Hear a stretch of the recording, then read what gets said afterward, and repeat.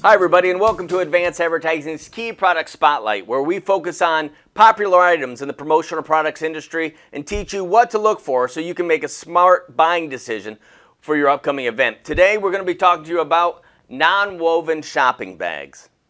Alright, so let's talk about what it is. First of all, you've got a non-woven material, which is just that. It's a polyester that's had a little stamped imprint in there. It looks like it's woven, but it's really not. Now these bags, generally speaking, are not designed to hold a ton of weight.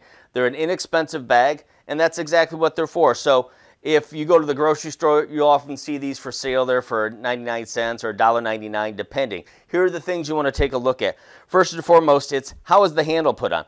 So as you can see here, the handle is stamped on, right? It's just like a heat riveted onto there. That's not going to give you a whole lot of durability if you're going to put heavy product in there.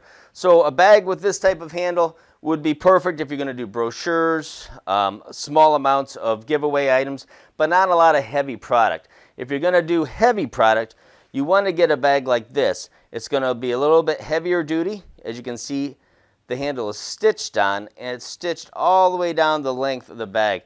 That's going to give this a lot of durability. So this would be great if you're going to put canned goods, shopping, groceries. If you're going to do donations for a food pantry and you want to fill these up, you're going to want a handle that's sewn on. Now, my personal opinion is if you don't have a preference either way and you've got an extra 15-20 cents per bag to spend, go with these. They're not much more expensive. They're going to give you a longer usage. They're going to be more practical as far as being able to use it for just about anything.